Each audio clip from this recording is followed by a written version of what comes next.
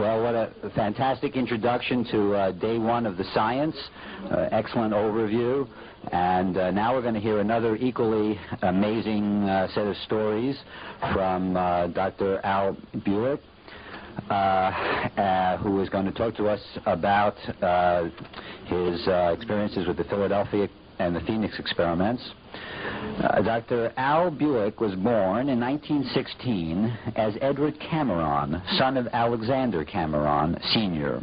He was raised in Long Island. He attended Princeton University and later Harvard University, where he earned a Ph.D. degree in physics in 1939. This is an incredible story. A few months later, he and his brother Duncan joined the U.S. Navy, were quickly made officers, and were assigned to the ongoing project called Project Invincibility at the Institute for Advanced Study in Princeton. After the disastrous test, which we're going to hear about, of August 12, 1943, he remained in the Army until July 1947, when he was removed, brainwashed of all of his memory, and then given a new identity, Al Buick, and a new family. He completed engineering school in 1958, got a BSEE degree, engaged in a career as a consultant engineer until 1988, when he retired. Dr. Buick is now researching the secret government projects, especially in regards to the Philadelphia experiment and the Project Phoenix, which we're going to hear about today. He's lectured all over the country, and today the title of his talk specifically is From Philadelphia to Phoenix, the Psychotronic Connection. I'd like to welcome Dr. Al Buick. Let's hear a round of applause. Thank you.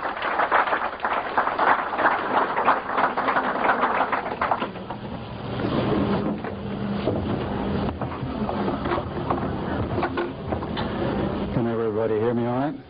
Good. The subject today is a little bit different than what I have normally done. Last year, I gave you a fairly detailed history of the Philadelphia experiment and how it tied into the Phoenix project.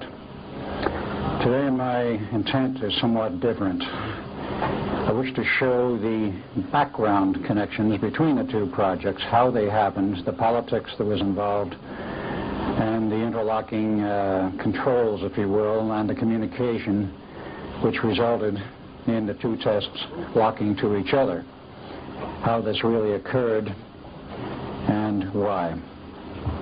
And what other problems were developed because of this. It's a rather involved story, but I only have 45 minutes, so I will again try to keep this rather brief. As you know, the Philadelphia experiment culminated in two tests for the Eldridge. Or if you don't know it, I'll state it now. The original 22 July 1943 test for the Eldridge, which was bad enough in terms of the personnel problem, but did not lock up to the Phoenix project. And the final test, 12 August 1943, in which the ship went into hyperspace, and it was a total disaster when it came back. And the nature of that disaster actually was far greater than anyone realizes, and the potential was unbelievably bad. I wish to go into that and what happened and how it was averted. The Phoenix project actually has been covered very well by Preston Nichols, and he will be going into some of that today and some resurrection of the technology and how it worked. So I will not go into that at all. Really to understand what happened in terms of the politics and what led up to it, we have to go back to the beginning. The project started, as I have previously stated, University of Chicago, 1931, with Dr. John Hutchinson, Nikola Tesla, and the staff physicist, Dr. Emil Kirtenauer. The important point here in the history we have to follow is what happened in terms of Tesla. Well, in 1934, Franklin Delano Roosevelt was elected president of the United States. 33 years elected, and he became actual president in March of 34. In those days, it was March 20th. They've changed the date to 20 January since.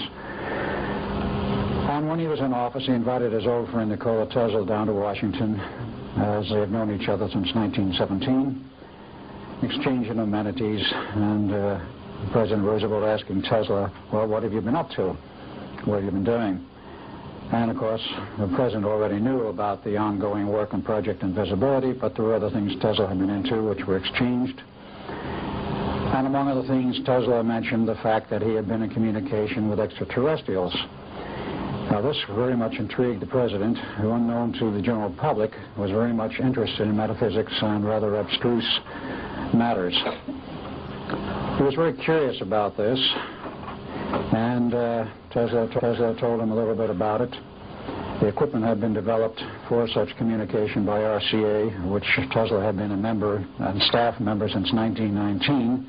In 1935, he became Vice President and Director of Engineering and Research Worldwide, a post he held until 1939 when he retired from RCA.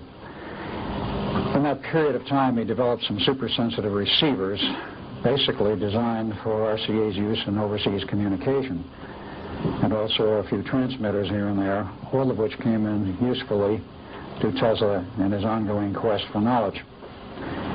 So he told FDR he had been in communication with several groups. Roosevelt was curious, can I talk with them? And Tesla said, definitely, well, I can arrange it if you wish, and he did. After which Roosevelt decided he would like to meet some of these people. And I asked Tesla, is this possible? And he says, I believe it is. He said, there's two groups principally you might be interested in talking with. He says, if you have in mind making any kind of a deal, because at that time, as everyone knows, we were in the midst of a terrible depression, and Roosevelt was looking for some means to get out of it, to end it. In those days, he was perhaps a little bit more altruistic than might have been the case later. So arrangements were made to meet two groups. First, the Pleiadians, and then later, a K group, as I call them, the Kondrashkin. He met first with the Pleiadians. They gave a pitch as to what they might be able to do to help. He says, fine, but I want to talk with the other group first before I make a decision. So we talked with the second group and decided in favor of the second group. And the Pleiadians at that point bowed out. And as a matter of fact, went over to Nazi Germany and made a deal with Hitler, which we'll not get into because that's another long story, but it does figure in the background precedent to World War II and the development of German technology. So Roosevelt accepted their offer of help, in which they said they would provide some new industries and other things. 1938, an offer was made to set up the entire new industry called atomic energy, which of course we have today. President Roosevelt was very interested and very receptive to the idea. And he consulted with his various advisors in the military, and the military says, whoa, if you let aliens set up an industry like this, even though it's on our home turf, and they are in essence controlling it and know where it can go, what happens? We do not have true control over it. What's going to happen in the future? Will we become vassals or slaves to them? The military advised against it, and Roosevelt turned his mind against it and so advised them, and they became upset and says, well, there's nothing else we can do for you, and disappeared into the woodwork. Well, in those days, of course, we did have intelligence apparatus, but it was not anywhere near as efficient as today, and it did not have all of the niceties of spying, which we have now. So by 1940, Roosevelt was becoming very concerned. Where have these characters gone? What are they doing? They quite literally vanished as far as we could determine, or I should say the President and the staff could determine. He says, what are we going to do about this? Well, somebody came up with a bright idea. Mr. President, why don't we go out and find some of those psychics that are running around here and see if we can find some really good ones, and maybe they can tell us where they are and what they're doing. The President said, fine. Harry Bennett, who was then the President's right-hand advisor, was appointed the task of finding some good psychics and setting up a secret organization. He did. That organization, founded in 1940, later became known as the Psi Corps. Very important for many reasons. It has been, until recently, the backbone and mainstay of some very high-level spying operations and intelligence on which many agencies have depended. Now, that organization in its infancy in 1940 was set up by hired psychics who could prove they had their stuff named together and knew what they were doing and could prove it. And they were given new identities and put in a secret warehouse in Arlington, Virginia, at least initially, and went about their tasks.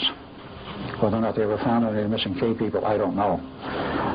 But that organization expanded. It was set up to be a permanent organization, and of course Harry Bennett had to look for a man to head it up and organize it, train the people, and set up a total program. They found such a man late 1940. He was hired in 1941, and he set up the training programs. And from that point on, they were looking basically for pairs, identical paired twins, which were ideal for the type of training they were doing, mostly male, some female pairs. And if they couldn't find them as time went on, they did use computers to computer match, but this came much later. Eventually, the CIA was formed. They took over the organization, and that was in 1947. About 1950, N.A.S.A. came into being, and they inherited the Psi Corps, and it's been under control of N.A.S.A. ever since. So what did they really do, and what function did they serve? As time went on, and they expanded, and they did expand into about 50 operating pairs at their peak. They were perfect spies. They could penetrate virtually anything on this planet. And of course, after World War II was over, they were very interested in what they could do in terms of spying on Russia. Perhaps unbeknownst to us at first, the Russians also set up their own group, and there were several groups set up in other countries, but I'm only concerned with what happened here. The man who was chosen to head this organization up and actually remained as director until he retired in 1984 was a gentleman by the name of Emil P. de Costain. Perhaps some of you have heard the name. I know a few people have, but very few, because he was very much undercover. He was born in 1900. A very unusual thing I found out about him, which hardly anybody knew about until after he retired. He was himself a walk-in by guess who? The K Group. So if you want to do some spying on the organization that's spying on you, take over the directorship. And they did.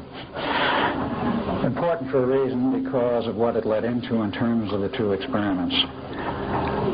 The Philadelphia experiment, as I previously stated, locked up with the Phoenix Project, and it could only lock up on a very critical date. And that critical date was the 12th of August, 1943, and the 12th of August, 1983. Theoretically, it could have locked up in 1963, but there was no ongoing experiment at that time, such as the Phoenix Project, which was required. Dr. John Van Neumann was, of course, the second and final director of the Philadelphia experiment. He was also the first director of the Phoenix Project when it came online after the war, and it went through several phases. But the important phase of the Phoenix Project was from 1975 through 1983, when they developed the capability of time travel and the time tunnels, as Dr. Carl Sagan liked to call them, the wormholes in space. Wormholes in space and time. They had the capability, and it was fully functional. Someone had to know, in order to get these two experiments on either end to lock up, that there were critical dates in which it would work, and the rest of the years in between it would not work. And someone had to communicate this information to both ends. And this is the thrust of my discussion, and what happened, and why this whole thing locked up, and what some of the mechanics of, and technology of time is all about. I have a few slides I will add and put in here a little bit later, but I want to get into some more of this material first. The director of the Psi Corps himself was obviously a psychic. And he went on through the period of time, and because he was a member, in essence, of the K Group, and most of your aliens have the capability of time travel, they knew what was going on at both ends. I've stated in the other prior lecture, and I'll have to state it again. The real purpose of the two projects, quite aside from the patent scientific advancement, which was desired by our scientists here in the United States and on Earth, was the purpose of locking these two projects up for a very specific reason. The very specific reason was to provide a rift in space-time 40 years wide and hold it there long enough to let some very large spaceships through from another time frame dimension. Now, in 1947 onward, the K group was pretty much lost. And came 1954, there was another group which came into purview of the governments, and that was, of course, the Greys. There was a series of UFO crashes in New Mexico in 1947, 48, and 49. I won't go into them in detail. But because of that, the government sent a call out through the vast array of radio telescopes in New Mexico, a call for help into outer space. We have an alien here. We don't know what to do with him. He's ill. How do you take care of him, et cetera, et cetera? Is there anybody out there that knows who he is and what you do with him? The government got an answer. It took a while, but they got an answer. A group of small ships showed up in about 1953 with some Greys on them, and then there was an exchange of ideas and thoughts, and some hostages went both ways. With the promise of return in 1954, which the Greys did do in very large numbers, landed at either Edwards or Holloman Air Force Base, or both. Eisenhower disappeared out of Palm Springs in one of his golfing weekends to Edwards, met with the aliens, and signed an agreement, a non-interference agreement, in which we agreed not to interfere with each other's civilizations, and there would be an exchange of technology. Well, the non-interference agreement didn't last very long because it became very obvious to our government that the Greys weren't keeping it, and what exchange of technology took place was not perhaps all that was expected.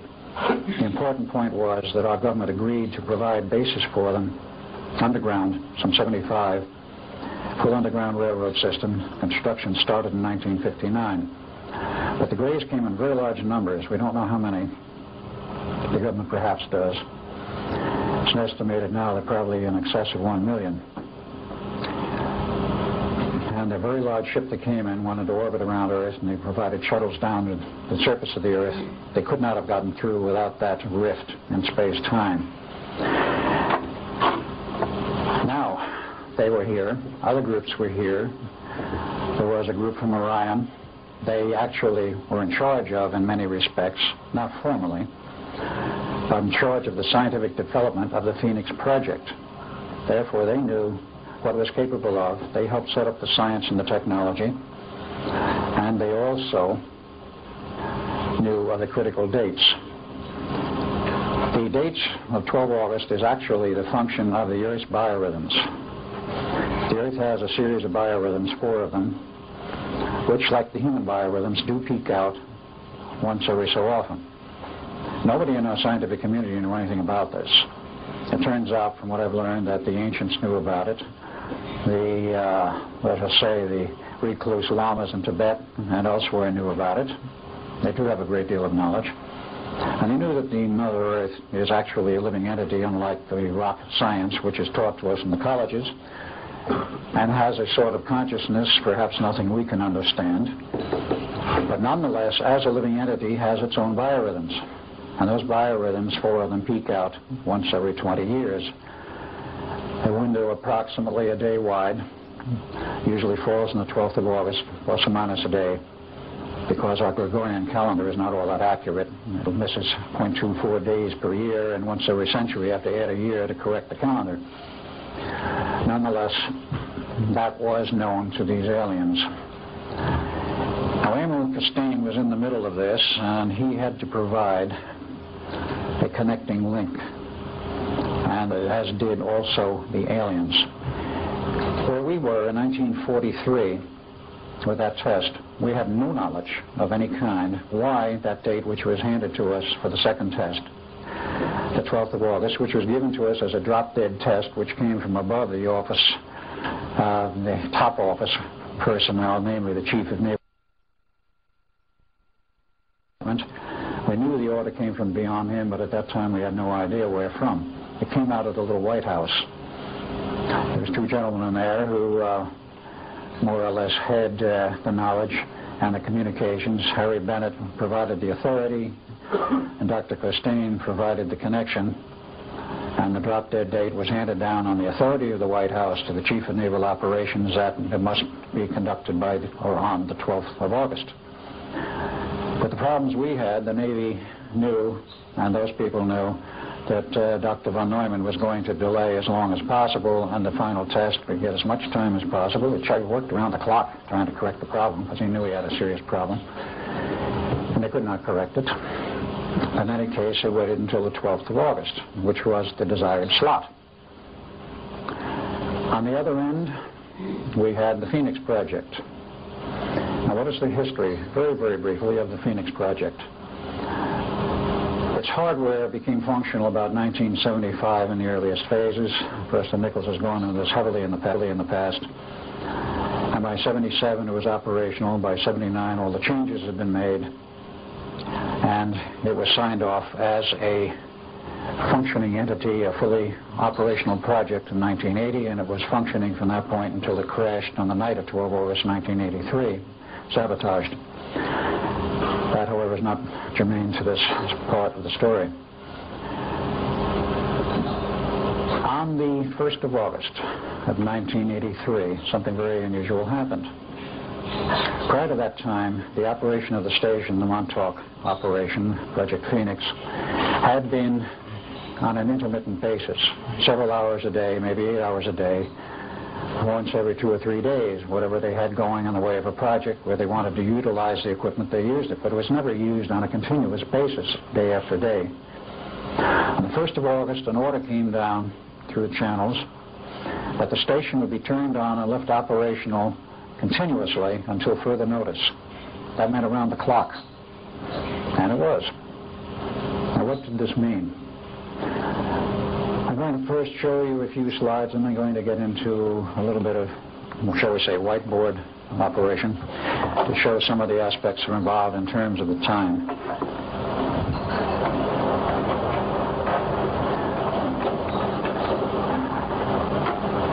I've shown these slides before, but perhaps it's a good reminder. The Philadelphia experiment took place in outside... I've shown these slides before, but perhaps it's a good reminder. The Philadelphia experiment took place in outside of the Philadelphia Navy Yard. Where is the pointer? Right Ah, there it is.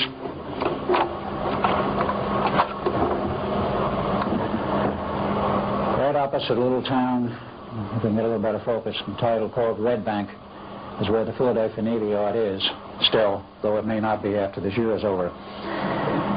They are threatening to close it. The Eldridge was docked here. When they ran the test, they went down the river here a distance, quite a distance, to where the bay was at least 2 miles wide. It was about a mile on this point. They went further down the line here.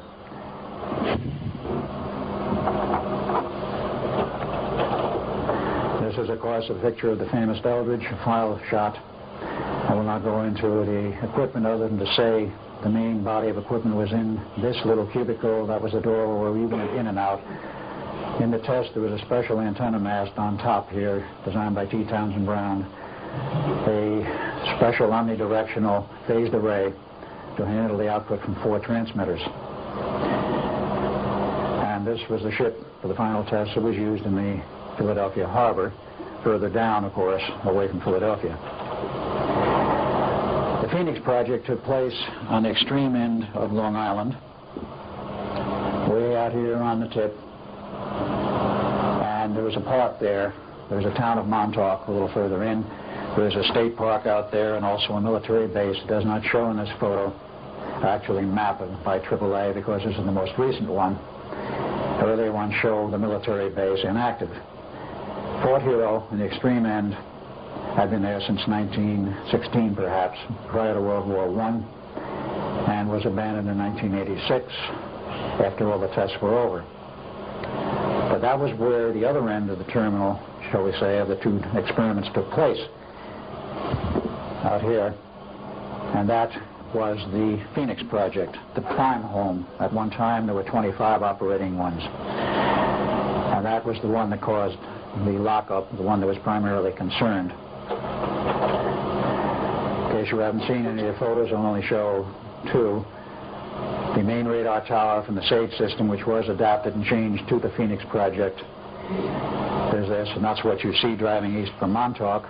It's a huge building and a tower with the antenna on top, which is 60 feet high and 120 feet across and weighs approximately 125 tons. And close up, if you get on the base, which is open, and you can wander out there if you want to. They'll do it during the day. This is the tower, 8 feet, approximately 8 stories high, and with the antenna, the total height is about 150 feet, we estimate.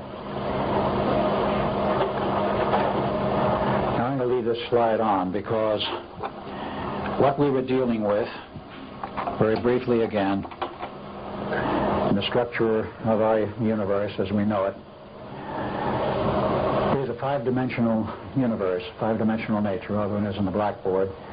And time is of itself, as I think this slide is familiar to Bob Yidlick, is in the form of a huge torus and is a structure. This is a mathematical representation, of course.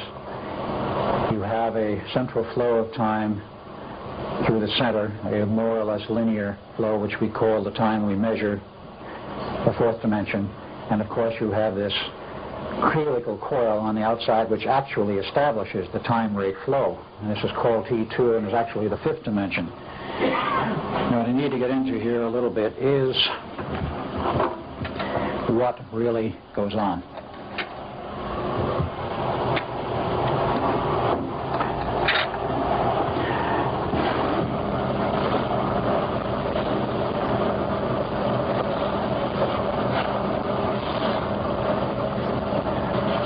This is somewhat poorly done, but I'm not a great artist. We'll call this 1, 2, 3, 3 dimensions of physical reality as we know them. And according to theory, Einstein et al., time at the right angle, we'll call a fourth dimension, is at a right angle theoretically. These 3 physical dimensions flow and exist in time. If there was no time, our physical reality would not exist.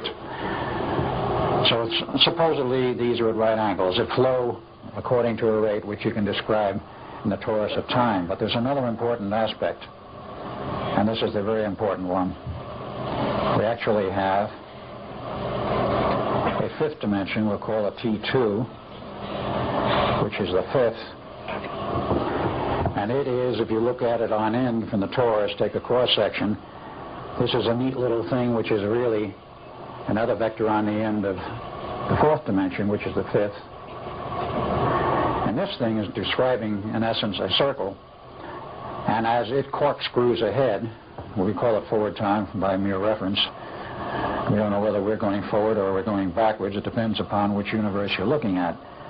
But it creates the fourth dimensional vector in the center, which is a more or less even flow, theoretically very even. We'll not go into other problems which could change that rate in terms of the universe. This was what we were playing with in the project, and actually this is what they were playing with in both projects. Is time in its essence. Now the Eldridge had a field created around it, the purpose of which was, again using the pointer and looking at this, the purpose of which, when the confined field of the Eldridge, was to change the helical rate. If you change the helical rate, you change the time flow, but you don't want to speed it up to the point where the ship disappears. What you want to do is something rather exotic. I'm saying what you want to do because what they wanted to do and what they did do are 2 different things.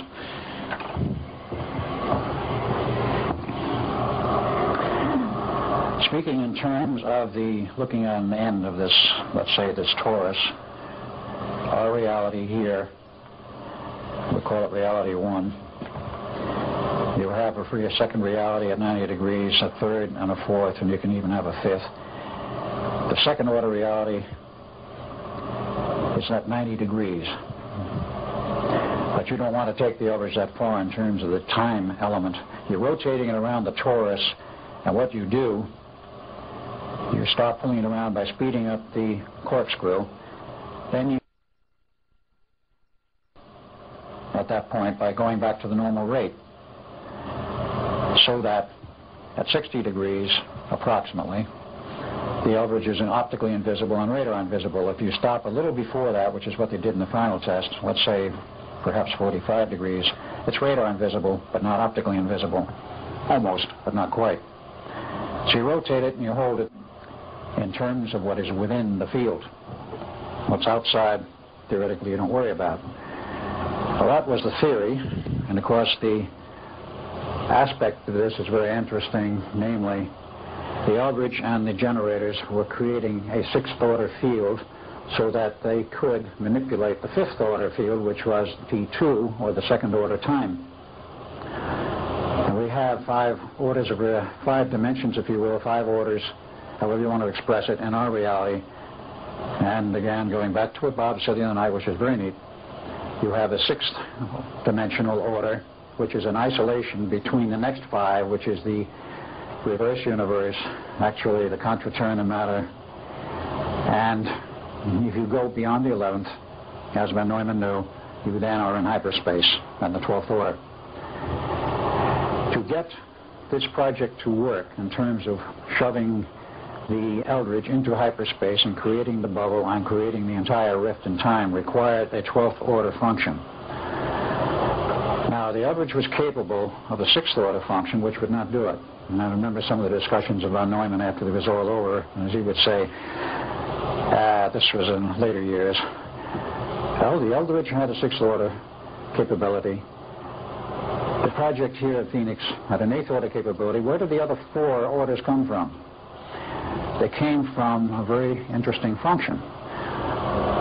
The Phoenix project normally could only produce an eighth order function, but it had the capability in terms of its memory systems and the actual network, the lattice of the LC networks, which are the energy storage networks, and the way they were designed, they could store etheric orders of energy.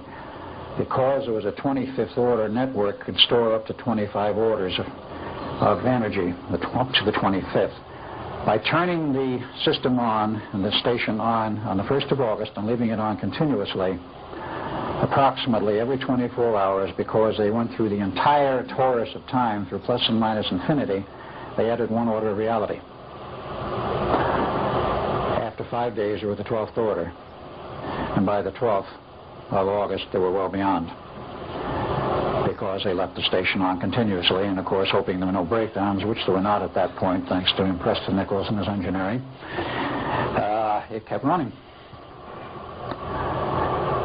Now, the other aspect which was unknown to us was, of course, the biorhythm problem. That let us go over to another page.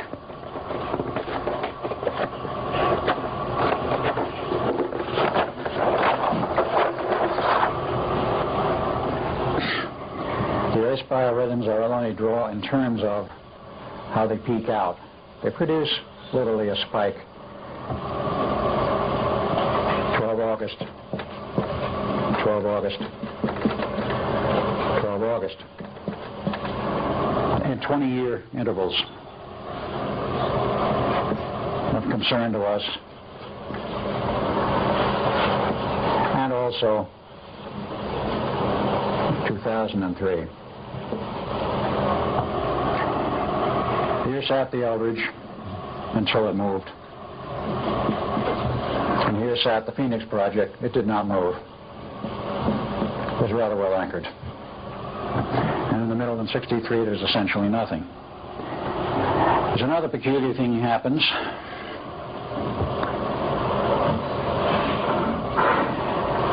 As you start this business of going through time, let's mark this as 43, let's mark this as 63, and let's mark this as 83.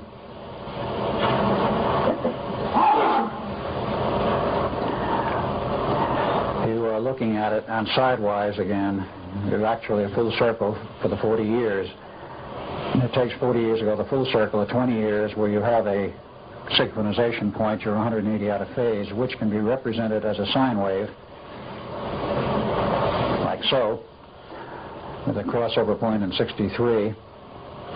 But this is a flat representation. This doesn't mean it's reversing polarity per se, but it does. The problem was created, and the problem was created is this. Time also has waves. Like a standing wave in electromagnetic theory on an RF transmission line, if you don't damp it properly and its characteristic impedance, let us show theoretically a nice little line where we have RF on it, properly terminated, it's even, of constant voltage, and as we say, the standing wave ratio is 1. That means you got perfect transmission and there are no waves coming back at you. If this thing is not properly terminated out here in the characteristic impedance of the source and the transmission line, whatever you're using, you start to get funny little things. These things start to build up, and you start to come down here to a lower level, and these start to build up, and you start down to a lower level. You build up standing waves, and these things go up, and they come back. And when it gets bad enough, you have enormous voltage levels, and theoretically, they can go unterminated out at this end. Theoretically, they can go to infinity. They don't, for practical reasons. But you get the same problem in time. 10 minutes. Got it. And this means something very extraordinary.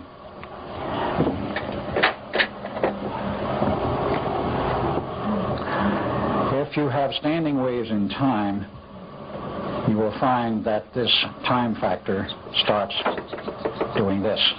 The standing waves produce a phenomena of standing waves which go back and forth, and if you start whipping through the 63 point, the crossover point, and create a reverse time wave, you then have, in the reality in which you're dealing, the artificial reality as well as coupled to both ends, and most particularly in the 83 end where the Phoenix project is, you can generate, and they were in the process of generating a reverse time wave. What happens if you have a forward and reverse time wave hitting the physical Earth at the same time? As I found out very recently, Dr. Van Neumann knew what the problem was and knew what could result. And they had to set up a special team prior to the critical date of 12 August 83 to handle the problem. Had they not found the correct team of scientists, there were 4 involved: Dr. Van Neumann, a second man whom I know but I will not give the name of because he doesn't want to give him, and 2 scientists from the future. Yes, I did say the future, because with Montauk they could go into the future or the past. They got a team together. They moved hardware to 1963 to provide damping because they knew that if this thing... They got a team together. They moved hardware to 1963 to provide damping because they knew that if this thing was not damped sufficiently, at least to a critical level, to prevent the reverse time wave from hitting, do you have any idea what would have happened? They would have torn the entire tectonic plate structure of the North American continent apart, ripped off the entire top level of the North American continent, probably to the Rocky Mountains. To a depth of 500 to 700 feet, the ocean would have roared in, and we would have been back in the Stone Age instantly. That is what they faced, and that is what they had to prevent. And since I'm here talking to you today, they prevented it. Or we wouldn't be here, any of us. That was the problem they faced, and that is what they did correct. There was a code name for that project. The code name was Atlanticus Not Revisited. Rather interesting parallel. I'm sure some of you know the stories of Atlantis. They did successfully solve this, and of course the time rift was created without the additional problems.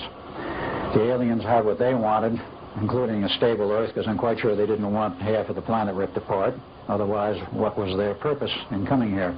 They wanted a viable planet with a society and civilization intact, which it still is. And that problem had to be solved and was solved. There are many aspects of this. I'm not going to even attempt to go into math on this. In fact, I don't remember most of it. I think Preston could if he wanted to explain it mathematically. But this problem was solved. The whole thing was damped down, and these people disbanded. This was not a government project, believe it or not. It was privately done. It was privately run, and the people who were involved were non-governmental, and I question if the government even knew what was going on. Perhaps when it was all over, or perhaps till now. That was solved, and consequently it went on. and the physical aspects of our reality remained intact. But here you had, with that problem, how did you get this whole thing to settle up and line up, and how did you get the communication?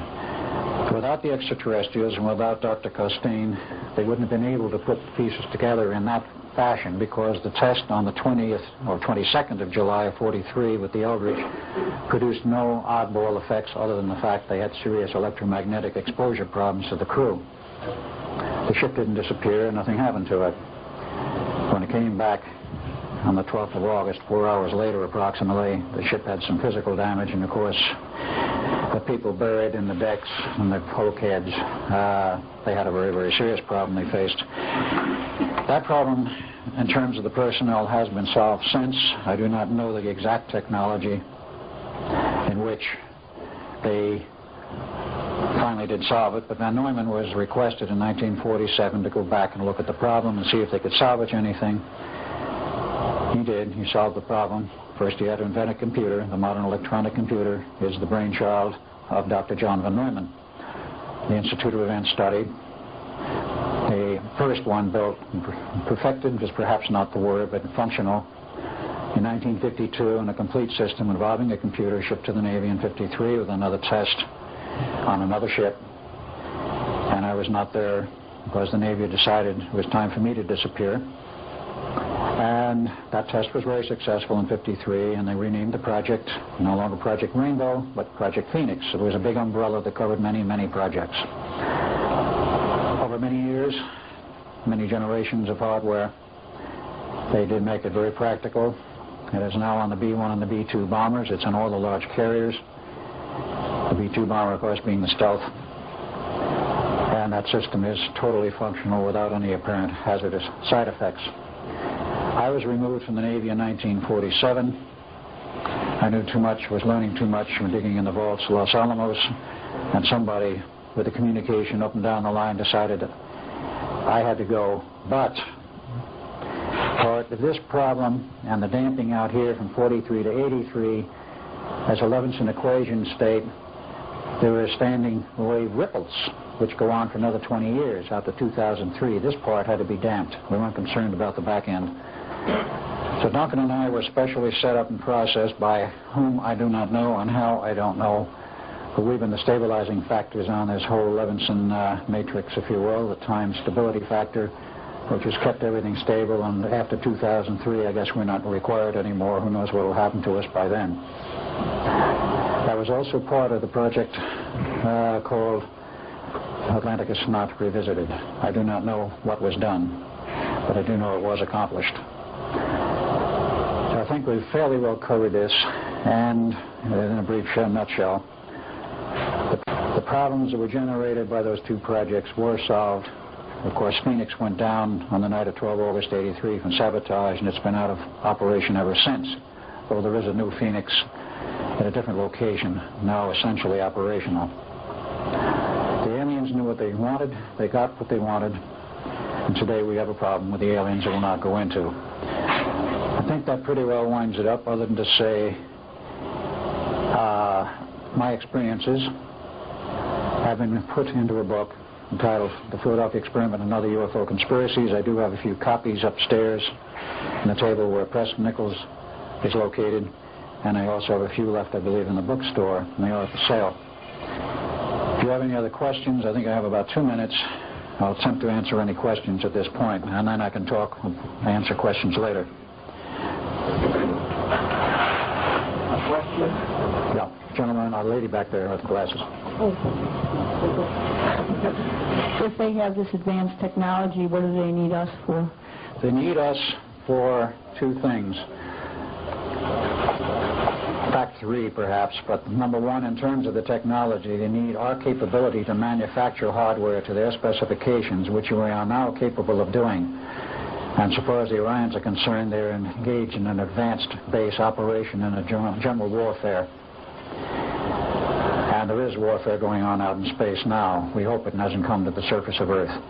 The second part of this is, in terms of the Greys, they need us as warm bodies for genetic experimentation to develop a new race And involving this is also the CIA and our government in secrets, very great secrecy. They are doing extreme genetic engineering and have developed a lot of new things, including a totally new class of implants, which are now biological, not hard chips. And this is only one tip of the iceberg. They need us for that.